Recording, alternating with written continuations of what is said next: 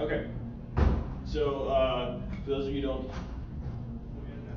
gotta take the thing out of my ear, the voices. For those of you who don't know me, I'm Toth.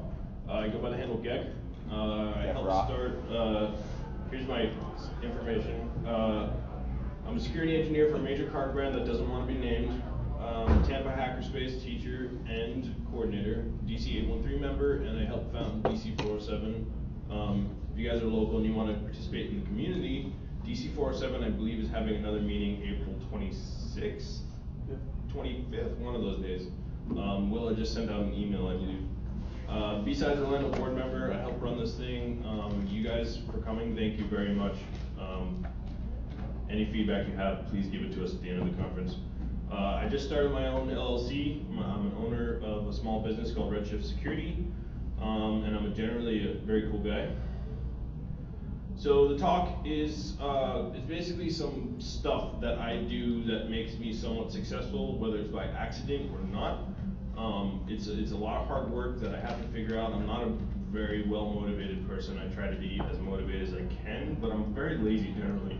So these are basically some tricks and tips and things you can do to try to help motivate you and accomplish your goals. Again, this is not a silver bullet. I'm just a person. If you can find other advice or create your own thing to follow, you can do that. That's fine. So what the heck does tactical mean? Essentially, because because a Molly Christmas stocking is necessary. That's the essential thing of Tacticool. It's meant to look tactical. It's supposed to be cool. Everybody's all right, cool. It's not. Oh, there's actually a definition in my notes. A descriptive word for equipment or clothing that does not have any tactical purpose but looks cool.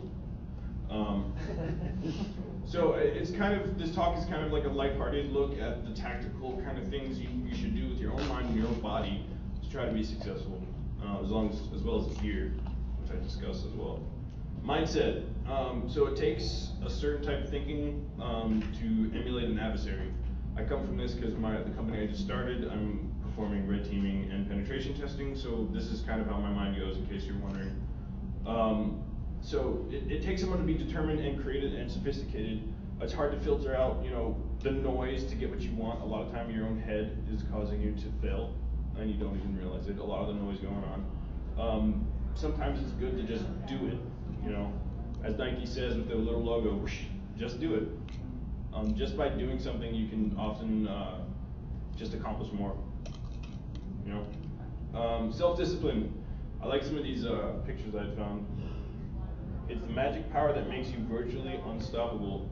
So this is a hard one for me. Again, I said I'm a lazy person. I was raised a spoiled, rotten brat. I did not go into the military, so therefore I did not have a lot of self-discipline. This is really hard to do.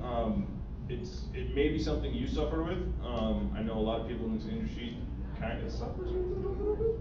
A lot of people don't, and you see them and they're really successful, and you kind of want to be like them, right? This is what they have that you generally might not have. So some tips to kind of build some self-discipline and confidence. Know why you want to do something. You have to have a goal. Yes, cool, you have a goal, but you have to know why you want to do that goal. What reason are you doing for it? You're doing it for money? Are you doing it for fame? Are you doing it to become independent? Are you doing it to just lose weight, get healthier? You got to determine that. Knowing those drivers of your goal helps you complete that goal much better and much faster than you would just aimlessly wandering through goals. It's very easy to get off track as well if you don't have a reason for your goal, whether it's your kids, your wife, your girlfriend, your boyfriend, whatever. Having a reason actually helps add to the completion of the goal. A good way is to break down your tasks. That looks like a big deal, but if you break those simple things down, you can simplify it, assign priority to everything, and you're good to go. And again, just do it. This sounds really stupid and simple, but if you just start doing something, you get it done. This slide deck, I didn't start it until earlier this week. The outline for the slide deck, I didn't start doing until earlier this week. I just sat down and just hammered the whole thing out in a couple hours. I couldn't get the motivation, but I just did it, and the motivation started coming. I started getting back in the groove of writing things, and it just happened. Repetition is key. So just continue breaking down tasks. and assigning priority to them. This is kind of very similar to how people in the military are trained. They are, I don't want to say indoctrinated, but they go through a set of things that they have to do in basic training.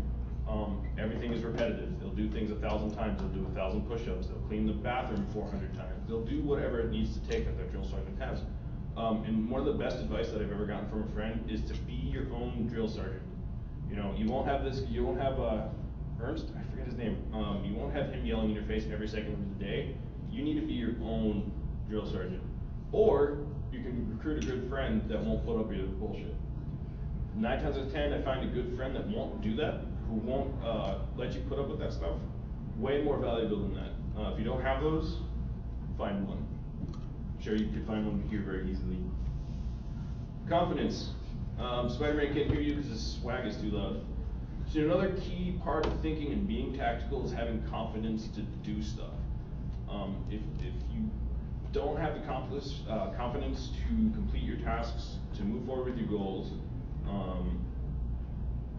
or get through any of that stuff, you're going to be doubting yourself all the time. You're going to be just hovering in the water, treading water. Unless you have the confidence to go forward and just make your choices and stand by your choices and live with your choices, that's great. So it's kind of hard. Another thing, like self-discipline, it's kind of hard to develop confidence, but we got some stuff that we're gonna go over. So completing goals. I mentioned breaking down the task earlier. As long as you complete goals and you simplify your goals and you just accomplish them, that little kind of snowball effect starts leading into your confidence, and then it feeds back also into your self-discipline. It's good. And completing goals and breaking down goals, I had a note here, but it's out of place, but it says, why do you think the PCI DSS is broken up into 12 parts? So start a journal. So if you're starting goals, or if you're trying to accomplish something, do a journal. I just started recently bullet journaling. It's this new system to quickly, rapidly write down thoughts, notes, appointments, whatever. At the end of the day, you sit down and you read through your journal entries, and it really helps you refresh what you've learned, saw, experienced that day, remind you what you need to do the next day, remind you what you need to do the next week, whatever. You don't have to follow bullet journaling, but as long as you follow, you don't have to follow any of this crap, but if you follow a journaling system, you'll be able to recognize your goals, find your own pitfalls even, and be able to refocus anything if you have to. Again, this doesn't happen overnight. I don't have any notes for this, but Patience Avenue and Work Street, nothing is done overnight. This takes time. I believe I heard a statistic quoted from like a personal trainer that I got a couple years ago, who's probably trying to sell me services, but it takes 2 weeks to build a habit. Yeah. Confidence tasks. Some things you can do to build confidence. It doesn't have to be this kind of stuff. This is definitely from a perspective of red teaming. These are things I do myself, and also I lead that? Huh? You go shopping? I go shopping like that. I activate my swag, and I just, bam. So another thing we're doing also in Tampa is we've got a red team meetup, and we're trying to get this moving like a tool meetup or a DEFCON group. A lot of these activities are things that we assign to the people that come to these. So for instance, casing a joint, right? You're gonna want to start small, maybe do a coffee shop or video game retailer. You're gonna want to go to there, you're gonna want to figure out the ingress, egress, exit, entrance, exits. You're gonna want to find the cameras, what the employees look like, overhear any chatter. Maybe come up with a map, write it down in your little notepad. Again, don't actually rob the place, because that would be bad and you get in a lot of trouble. But planning robberies is fun. I mean, who hasn't done that? Raise your hand if you haven't planned some sort of robbery or heist or wanted to rip off your employer. So just start doing it. It's fun to think about. It's good. They call it thoughts exercises. You know, you want to exercise how your critical thinking is going. Doing this kind of stuff is fun. We've gotten some really interesting submissions to the Red Team meetup. We had a guy doing marshals, and it's fairly large. He'd never done anything like this before, and it was a very detailed map, very aware of where security patrols, cameras, and he loved it and is addicted and going back and doing all sorts of these. Again, he's not robbing people. Please don't rob people. It's bad. Urban exploration. Urban exploration is legal, generally, depending.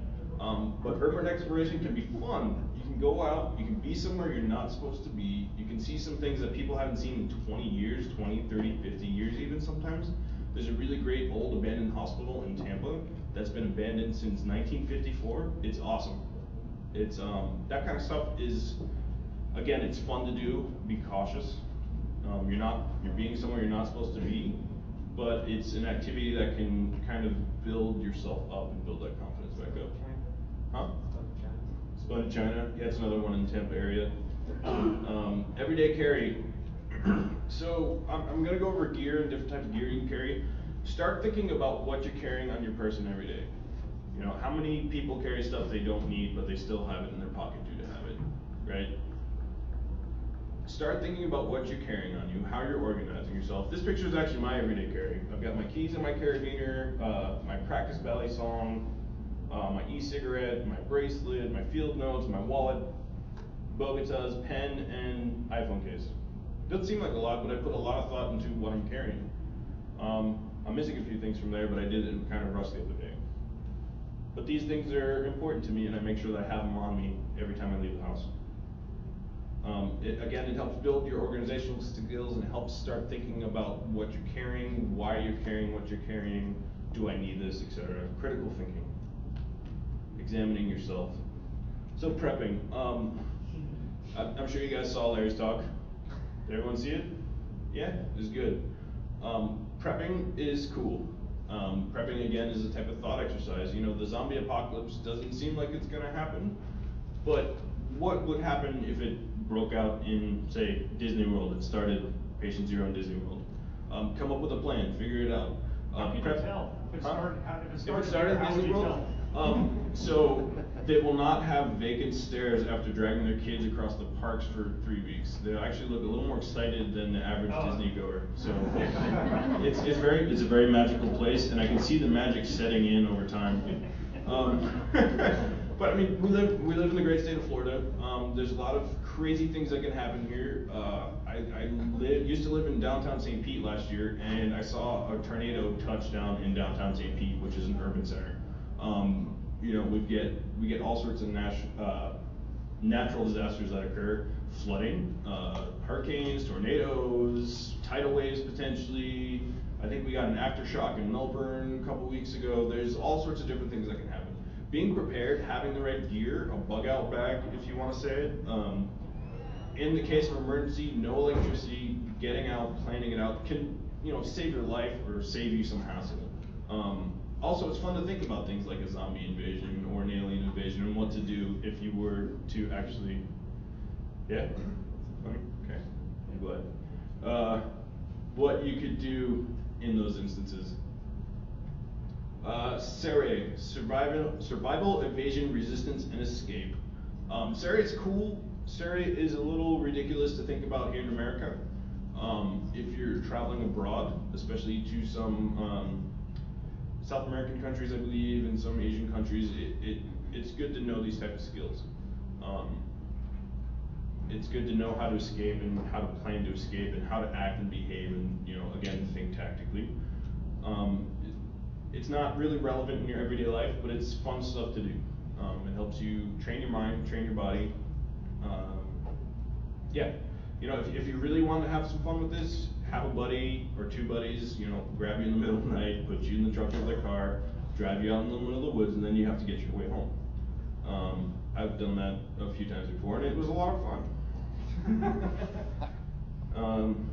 So another part of SERE and prepping and stuff, it's having multiple plans. You can't stick to one plan. Thinking with one plan only will get you in trouble. I've heard this mentioned in talks several times this weekend. You're gonna wanna have a plan A, a plan B, a plan C, a plan D, E through Z. You know, you're gonna wanna have every eventuality planned, and then be able to have a plan for any eventuality you didn't think of. It's good. So, this is actually a gift from Daisy. Some of the things you can do outside of the real world, if you really hate going out in nature and you hate being around people, you can simulate it. Minecraft has a hardcore survival mode where you will die. Once you die, it erases everything. It's fun. Daisy exists, but then you run into silly stuff like this, or you get murdered for a can of beans. Rust also exists, but then you also run into the problem of getting murdered for a can of beans by a naked man wielding a hatchet. Again, it's the human element, especially with survival. You're going to deal a lot with the human element. Just doing our day job, we'll have to deal with a lot of the human element. Just by simulating it through this, you can avoid actual contact with people in the person, but still deal with the craziness of everyday contact with people. War games. So some war games to play. Did you guys, any of you guys Boy Scouts ever did Manhunt in the middle of the night? I was, yeah, a couple guys. Manhunt is a good one. Urban Assassin is another good one. They're good games to play with your friends. You know, go out into a city, chase a person down, or try to kill a bunch of different people who have been designated to be killed. Kill, quote unquote, don't actually kill anybody. These types of games can be fun. There's a lot of Wikipedia entries for the different types of versions of these games that are out there. There's also, if you guys are students or anything, a lot of universities participate in these type of things as well. People watch. Just sitting there and learning the patience of watching people and having the patience to observe and take in what people are doing and learning from it and trying to figure out what they're doing is a good skill to have. Usually you can, if you get good enough at it, you can figure out what a person's motivation is just by the way they're walking, just by the way they're standing. People watching is good exposure to that kind of thing, and you can get your mind thinking. Make up little stories for people. How many times have you sit in a car and you'd be like, oh, that's Mr. So-and-so's going to the grocery store to pick up some cat food for his 12 cats. You've done that? Have you done that? Everybody's done that. All right, build out scenarios. If you have the space available, I'm very gifted that I have a very large hackerspace, and we're about to expand even further. One of the things we're planning on doing is actually building a mock box and doing our own scenarios. Deviant Ollam does a very, very good thing at DEF CON every year called Black Bag. It's essentially the same thing, but on a micro scale. Trying to plan your way through that kind of environment and actually completing a goal or doing a task is good. It gets you thinking tactically, it gets you thinking with tactical stuff, yeah. Question everything. Don't take stuff at face value. This is just good everyday advice anyway. Learn to do your own research, learn to form your own opinions. Again, like I said at the beginning of this talk, for all you know, I'm spouting a bunch of bullshit and I'm full of it. But in everyday life, to question things is to truly be a person, to think as your own individual person. Wake up, sheeple. That was a joke, by the way, you guys are supposed to laugh. I'm not nervous at all. So it's good to start questioning things, even the little things. Now we're moving on to fitness stuff. I don't look like a guy who is tactically built. I'm shapes. But it's good to start thinking about, now that you've got the tactical mind, to start building a tactical body. Again, come up with a plan. If you have a particular goal, like for me, I want to lose weight, I come up with a goal and break those goals down into individual tasks, and I start planning on how to do those. You know, luckily for a lot of us, with the grace of the internet, there's a lot of awesome plans you can follow already. If you're into weightlifting, there's a bajillion beginner plans with weightlifting. For instance, mobility and flexibility. If you want to become more mobile and flexible, there's 2 plans right there from Reddit. I do these every morning before I wake up and go to work. It wakes me up, makes me feel better, kind of feels like yoga, stretches me out. I don't feel as sore from sitting in a chair for 8 hours a day or walking. Body weight exercise, again, Reddit. There's also a link in here for a parkour exercise to start building strength to climb over obstacles. So a lot of tactical work, especially if you're going to be doing red teaming and penetration testing in the physical world, you gotta have a list of things you have to actually do, like climbing over obstacles or bending down or staying in a prone position for a really long time. You gotta be able to do it. It's not always necessary, but sometimes it is, and when it is, you don't want to be ill-prepared. You don't want to be kneeling down and then not be able to get back up because your joints stop working. Walking. Walking is great. Sitting at your desk for 8 hours a day is bad. A lot of people don't really know how to walk or how to buy the proper shoes for it. When you're walking, you're kind of want to usually have a heel-to-toe strike. And you're going to want to walk, I believe my new Fitbit like thing tells me to walk 10,000 steps a day. You're going to want to walk a lot. Sitting at your desk is bad. This is kind of like a sit at your desk thing. 8 hours a day, it actually is shown to increase your morbidity rate. So if you want to live longer, get up from your desk once an hour for 10 minutes and walk. Running, similar to walking, running is good too if you can do that. I cannot. It's going to be, I'm sorry, I'm missing notes. But if you'd like to get into running, Couch to 5K is a great program. It'll take you from walking and running every 60 to 90 seconds. That switches and it'll build up from there. Standing, another thing you could be doing for long lengths of time. A lot of people who stand or have to not move, stand in one place and they end up hurting. If you're standing, move around. You know, don't just stand there in one single place. It's impossible for the human body to do that. Move around, shuffle, you know, move your feet, stretch your legs, do little air squats, you know, that kind of stuff. Taking it to the next level. So I'm actually, okay, I do have my notes here. So you get fit, you get to a certain level and you want to start becoming challenged.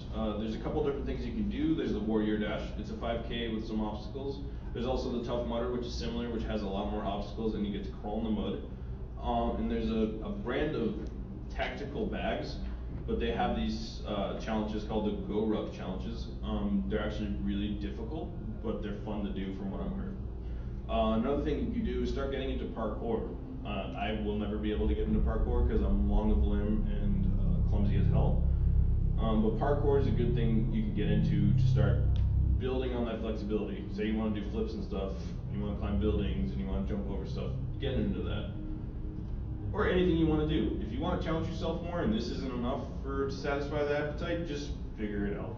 There's tons of resources on Reddit in particular. I rely on that site a lot if you guys haven't told. That can get you into any sort of sport you want or create your own new sport if it doesn't exist. So gear. Having the proper gear is important. Again, like I said, practicing EDC will help you start thinking about what you're carrying on your person. You know, I've got my own stuff I carry in my pockets, and I got a separate list of stuff that goes into my own backpack. A proper bag. Again, the Tacticool stuff. There's a lot of awesome bags that look really weird. For instance, this is the Rush 24. I don't own this because it's very expensive, but it's got Molly Anywhere, and it's got a ton of organizer pockets. You definitely stick out. I actually had a woman approach me when I was wearing my Molly backpack and thanked me for my service. I never served in any military organization. I thanked her for thanking me, but then I got away from there really fast. If you want to remain inconspicuous, there's tons of different types of backpacks out there. You just want to get something that fits your needs, fits what you need as much as possible without going overboard.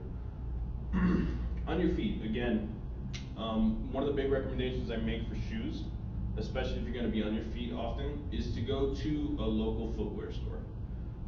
Running shoe store or walking shoe store, they exist. They're specialty shops. Try to go for the mom and pop shops. They'll analyze your gait. They'll recommend a good shoe or a good insole or whatever you need. Shoes definitely help with standing and walking. I've been wearing these boots all weekend and my feet are perfect. They're heavenly. But if you find that you're wearing your Vans or you're wearing your Chuck Taylors and you're going to conferences and your feet are screaming at the end, you need proper shoe wear. It's a flat shoe, it's not going to work. If you plan on doing a lot of walking, it's not going to work. Clothes make the man. Again, this is good everyday advice. You want to dress for what you're doing. Again, this is coming from a red team perspective, but if you're in a business casual office environment, don't stroll in there with a t-shirt and some jeans. Dress with a polo shirt, you know, stuff like that. Especially if you start a new job, you don't want to be an outsider in your first day at work. You're going to want to figure out what everybody looks like, what everybody's wearing, excuse me, and then try to dress the part. Accessories. So I got a lot of, I should have broken these out, but I had very little time to craft these slides at the last minute. So some of the miscellaneous things you might want to carry around. Field notes are little notebooks. Let's see if I have mine. They're awesome. They're about this big. They got dotted lines. You can keep track of everything. I also carry around a pen, in particular a Fisher space pen, which is about this big. I don't have to have a lot of stuff in my pockets. Another couple things, I also carry a pencil in my backpack in case the pen fails. Pens always work. I always carry a knife with me, so therefore I can sharpen my pencil. Tools, I have a minimalist screwdriver as well as a multi-tool. I just happen to use those a lot. If you happen to need screwdrivers pretty often, try to find yourself one of those little combo screwdrivers from Home Depot or a hardware store. I also carry an Ethernet cable with me because you never know when you're going to need one. Power adapters for every electronic device I have. Sometimes I have two. Sometimes I can't find any of them. Backup battery charger. I have this little pen, it looks like a large AA battery, but I can plug any of my accessories or any of my devices into it and charge them, and it lasts quite a long time. As well as a laptop, especially if you're going to do red team type stuff, you're going to want to have something that's light but somewhat powerful that suits your needs. Yeah, it's kind of hard to find that right balance of proper powerful enough and not weigh a ton. So I've actually blazed through my slides in 20 minutes. Does anyone have any questions, comments, concerns, or threats? Does anyone think I'm an idiot, or does anyone think I'm awesome? I think you're awesome. Woo! First talk accomplished. Does anybody have any questions? Does anyone do red team work? John does some. All right. I was hoping to have some experienced people in here. We're trying to develop a program in Tampa similar to DEF CON groups, red team meetups. We haven't formalized anything yet, but if anybody has any input or feedback or would like to join in, it's through the Tampa Hackerspace. You can find it on Meetup or TampaHackerspace.com. Yes, Jack? I've got a suggestion. So I wear these Duluth jackets everywhere. Yes. They look like sport coats. This is a wearable man purse. It's got a ton of pockets, yeah. It's full of pockets, including zippered pockets. So when you go through TSA, you jam everything in here and it goes through. But if you're carrying stuff, so if you're traveling, it's fantastic. Or if you don't want to look like you're carrying your tactical bag, you can load this up, and if you size it right, you can wander in places with, wireless access point and phones and batteries and all sorts of stuff. But it's a lot more subtle than yeah. And they also wear like iron. But there are things like you said. If you want to look tactical, you can. Yeah, I've heard that BDUs tend to be the shoot me first pants. I've heard these referred to as shoot me first pants. So again, yeah, you don't want to not fit in. You don't want to look like an outlier. Dress comfortable, dress the part, and you'll be fine. Anybody else? No? All right, I'm done. Thank you guys for listening.